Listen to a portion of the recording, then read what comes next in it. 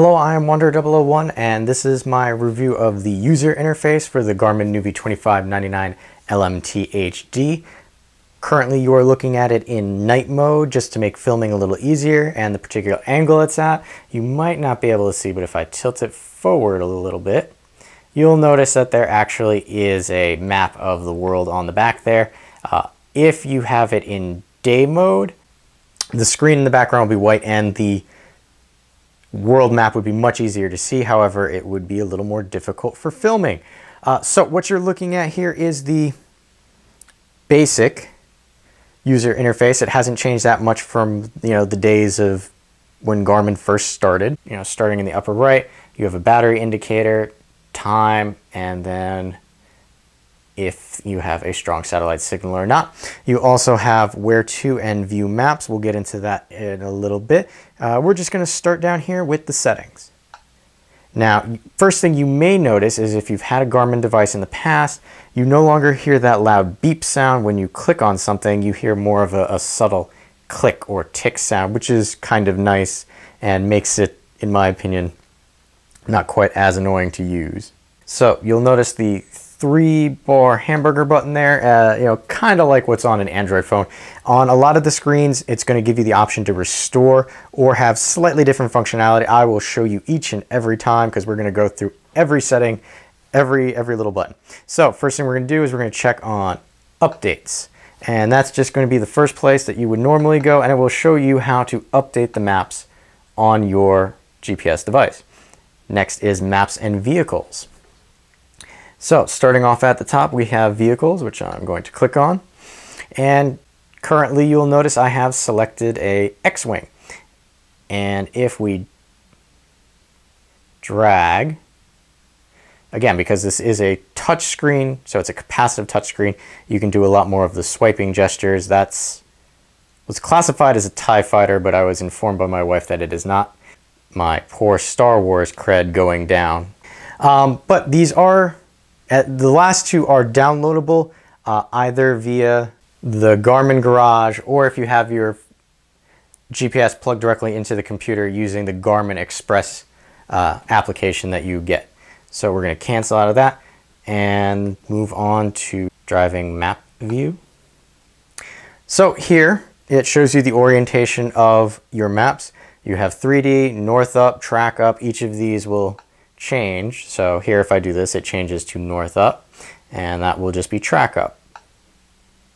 And 3D kind of puts you on this 3D-ish looking field of view. Now, I did forget to mention, while I was going through vehicles, there used to be another option for dashboard, which was the part that was across the bottom of your screen, which displays speed limit, arrival time, altitude, depending on what dashboard you have. Garmin has gotten rid of that and settled on the standard dashboard, mainly because they've changed the way that the maps work a little bit. One of the questions I got in the past with the 2555 was, does the GPS display the street that you're on, not just the street that's coming up or the next turn that you need to worry about when navigating? Well, Garmin has updated that user interface and it now appears at the bottom, but that also kind of gets rid of a lot of the dashboards that you could have because they wouldn't work well with that.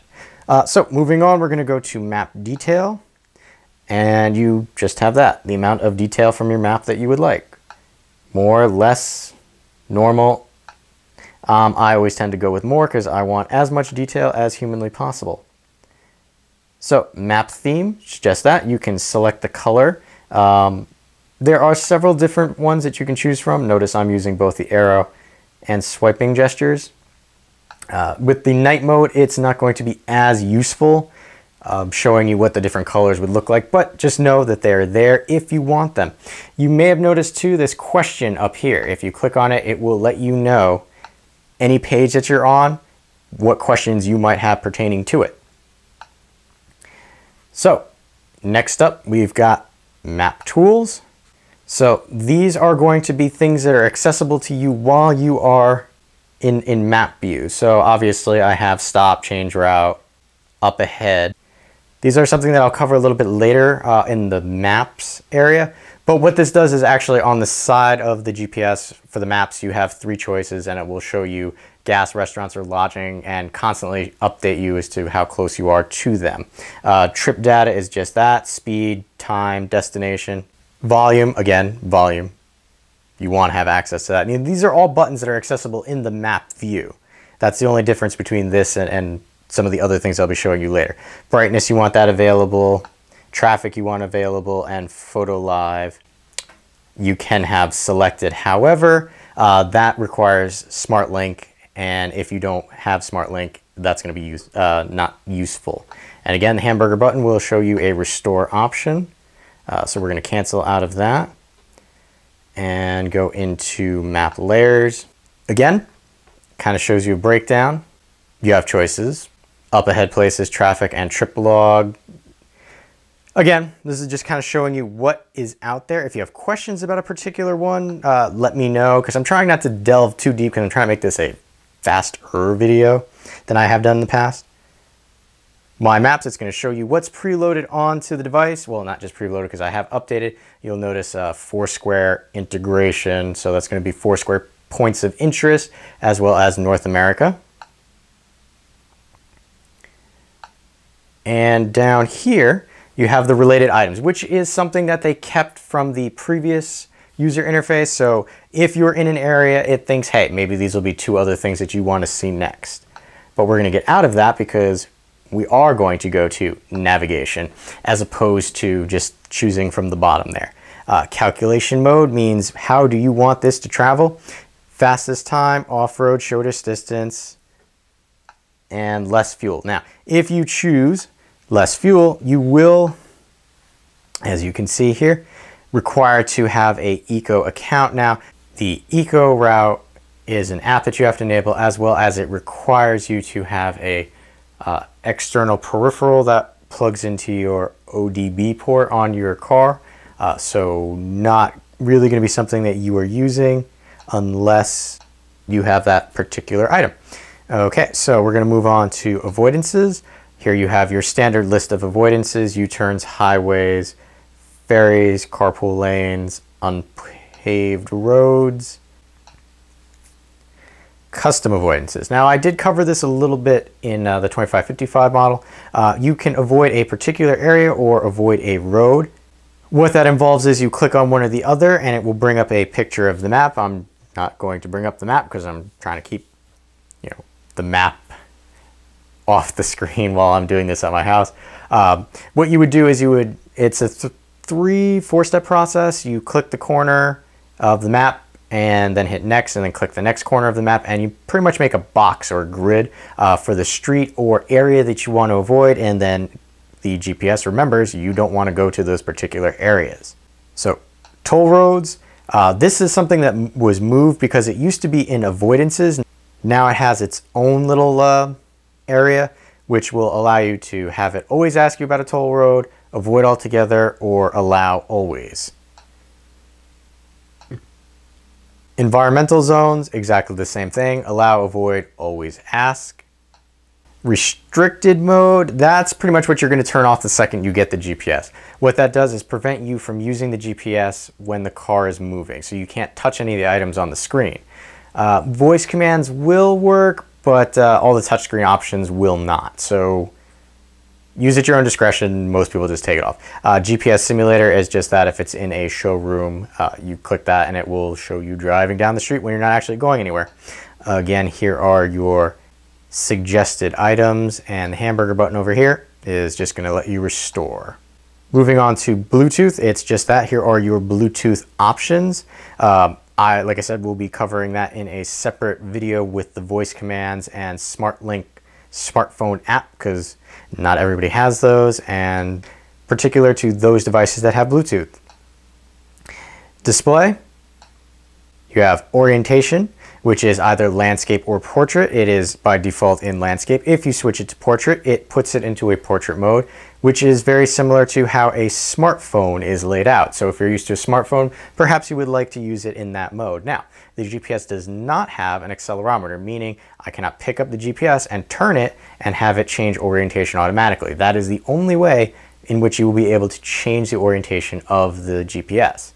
Now, currently it is in night mode. For color mode, it also has day, which, watch out, has the white and kind of streakies because it's being because it's being recorded on camera. Don't worry about that. You won't see those if you do it just staring at the device itself. Auto is just that. It will change based on time of day. There is no ambient light sensor on the GPS. That would cost extra money and bring the price of the GPS up. Now, to test this, I did go into a walk-in closet, close the doors in the middle of the day and see if it would change when it was in auto mode. It did not. So it is based on the time of day that the GPS is picking up and will determine whether the display should be night or day mode based on the time.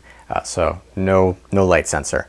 Brightness is just that. You have a sliding scale for brightness, or you can click. By default, I keep it at 100% because I feel at lower levels, because it is a capacitive touchscreen, because it's glass, because it's a LCD screen, it does kind of get washed out in brighter lights. And even with the 100%, well, the viewing angles are better than the old GPS. It is still more susceptible to light saturation than the older models. Display timeout. Now, this is something that kind of annoyed me at first. By default, it is set for 2 minutes. Now, if you don't plug in your GPS, this is going to become a bone of contention for you. The 2 minutes marker, if it's not receiving power from anything and you're just hanging out, driving along and not actively navigating, in 2 minutes, the GPS will turn off. Now, when I say turn off, it goes into like a power saver mode. You click the button on the back and it quickly brings it back up. Now, it did this when I was just viewing the map and driving. I just wanted to, in testing, wanted to see what it would look like. 2 minute timeout when in map view, even if I'm not navigating, is a no-no. So I went down, I told it never do that. Even though for the most part, if you have the traffic, which this model does, it has an internal traffic receiver, you're going to be using the power cord so that you can use that internal traffic receiver. But if you're using it on battery, just know, one, it does not have a 2-hour battery life as advertised. It's considerably less than that, hour, 45 minutes. But that's probably because I have the brightness turned up. And two, that timeout, if you don't change it, will get annoying very quickly. Okay, screenshot. What this will allow you to do is if you check that, the little help button goes away and you get this screenshot icon or camera icon. You click on it and it will allow you to take screenshots of the screen that you are currently looking at.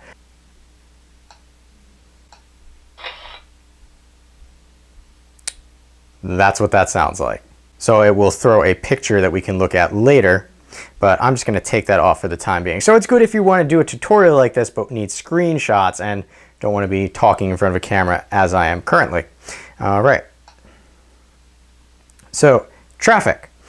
These options will only be available if you have plugged in a compatible traffic receiver, or in the case of this model, if you have correct power to the device. I currently, because I ran out of power before, have it just hooked up via a USB cable to a wall wart that's plugged in. Now, that is not compatible with these traffic options, which is why I can't do anything with the traffic options that are being shown.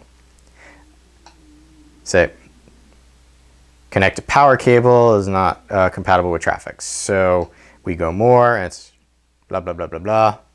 I will show you what this looks like with a compatible power device now. Shows you if you're using a compatible traffic receiver. In this case, the receiver is built into the GPS, so all you need is the power line. So you can check that on or off. Current provider. Click on that and it will show you which one you're using. In this case, I'm using the Auto Here Traffic US Canada Digital HD Traffic.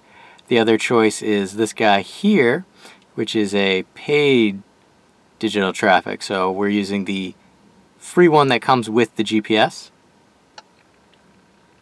And the hamburger button there will just bring up search providers.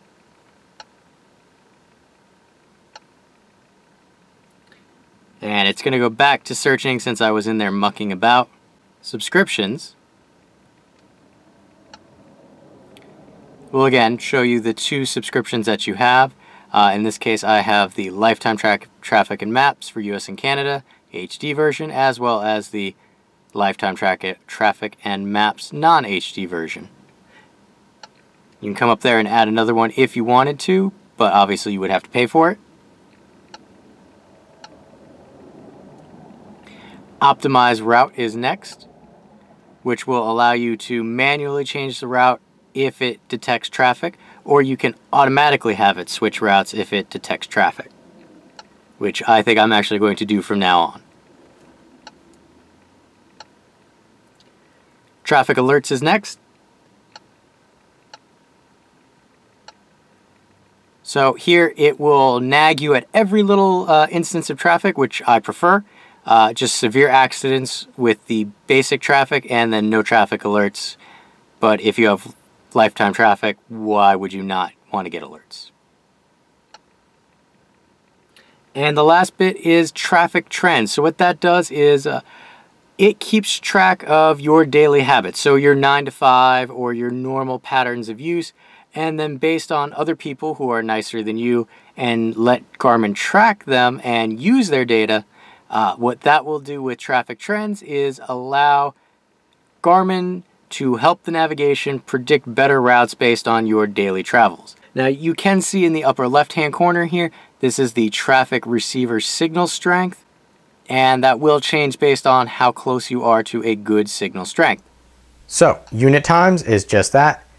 Current time, you can select it to be automatic, you can set it yourself, just let it do it automatic, save yourself some time.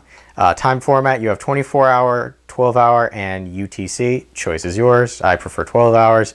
My military buddies, 24 is what they're used to. Units, you have miles or kilometers. Gonna come up here and position formatting. You have coordinate format, which will allow you to select how the coordinates will function. Now, this is kind of a more advanced option, which I do not believe that most people will be playing with. However, this is your default. Likewise, this is a more advanced feature, but here is your WGS 84 is your default setting for that. So if you don't know what that is or don't want to play with that, don't play with it. You could run into some issues. Go back from positioning formats to languages and keyboards. Here we have voice language. Now, this is the new, it used to be American Jill, which would say, turn right at, Main Street. Well, now they've replaced American Jill with American English Samantha, and she's the one who gives real directions. So she's the one who will say, turn left at the stoplight or turn right at McDonald's. There are other voices, there are plenty of voices depending on your language. I did kind of wish that they gave you the option to sample the language without going to the map and trying to give it a direction. If I change it, you'll notice that it doesn't give you a little test of what the voice sounds like. So that's one thing I wish they would change so that you could kind of get a sampling of what the voice was. Text language. Currently it's in American English. Again, there are plenty of choices to choose from. Keyboard layout, American English QWERTY, British English QWERTY. So if you use a keyboard at all, QWERTY is the standard. And then you just kind of keep coming down. Everybody pretty much is on the QWERTY keyboard. The old UI used to have an option for ABCD, which was just horrible, so they got rid of it and everything's on QWERTY. So again, here are your related items, and that button just does a restore. So we've gotten to device info, and that is just it. It is about the device, the EULA of the device, position reporting. I have turned off. What that does is that will send information about your usages, speed, location. It's supposed to make the Garmin services better, but I don't want to share. Travel history is a neat option, which I will show you because we're going to see that in a minute. And then clear travel history would clear this. What it does is keep track of where you go, and it will give you like a little map of where you've been. It's kind of interesting. But if you're worried about it taking up too much space on your GPS, tick that off and clear the history, because these two options are on by default. Now in the about, this is where you would also be able to see if you have an internal traffic receiver as opposed to an external traffic receiver that requires the traffic receiving cable from Garmin. Again, this is the 2599 LMTHD model, which does not require a traffic receiver to be external because it has an internal one. So back to the home screen. That was the settings. If we go to volume, it's just that. It is a scrolling volume or touch. You also have up here options, automatic volume, button sound. So that's that clicking sound. If I take it off, you don't hear it anymore. Now, audio mixer, as you may have saw when I went in there, allows you to have different volumes for your navigation, which is your turn-by-turn directions, and your phone, because this is a Bluetooth device, so it is going to have Bluetooth options, which will allow you to use your phone to dial. So it's nice that you can kind of set different volumes, so you can be talking to somebody on the phone, but your GPS can still be louder than the person on the phone, so you know to make that next left and not miss your exit. You also have the option to mute everything from this screen. Moving on, we have apps. So this is extra features that the GPS can do. Now, these up here, My Garmin, Photo Live, and Dynamic Parking, all have this little icon next to it, which is this one right here, Smartphone Link. If you don't have a smartphone or you don't download the app, those are pretty much useless. You're not gonna be able to do anything with them. Again, I'll break that out into a separate video because I did download it. It is a free app on the Google Play and Apple Store. So starting with things that you might actually be able to use, you've got Foursquare. This is a new integrated points of interest option that you have via Foursquare. If you have the Smart Link, you can check in at these locations. You can change where it searches if you're not in the location and you just kind of want to go ahead and see what's going on by clicking up here and then tell it, where I'm at, a different city, recent destination. I can say Gettysburg because that's where I was, and now it's going to show me points of interest that are close to Gettysburg. Help is just that. It's going to give you a little onboard help. Smart Link, whole other video. Backup camera. So for the most part, you probably aren't going to play with that. Phone, I'll roll that in with Bluetooth because there are options that you cannot access unless your phone is paired via Bluetooth. Eco Route, as I discussed before, you need that extra peripheral that plugs into your ODB port on your car. I don't have one, sorry, so can't really get into that one too much. Voice commands, again, going to say a command.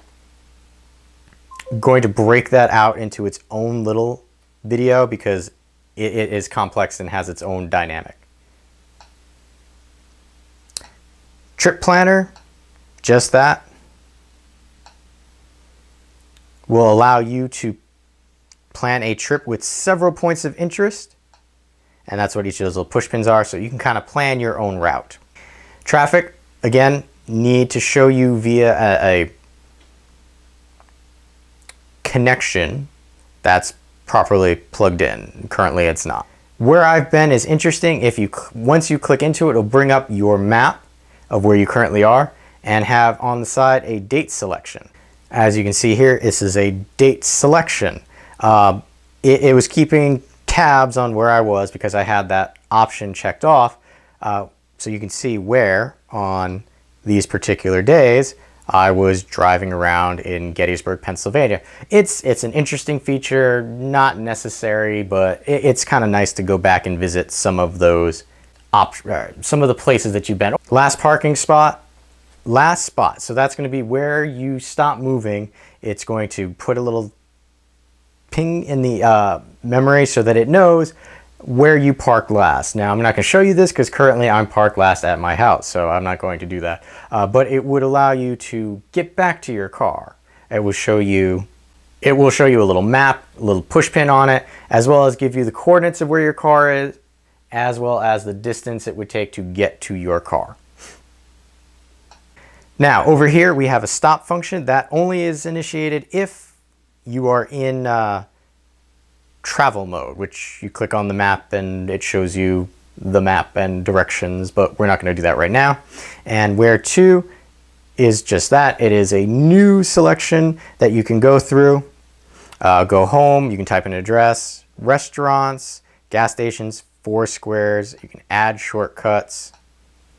You have categories, restaurant shopping every day. So we'll go everyday life, auto services, and then you can select where you want to go. Auto clubs, and we'll go Westchester. But that will get more into, in more depth, in the navigation portion of the video.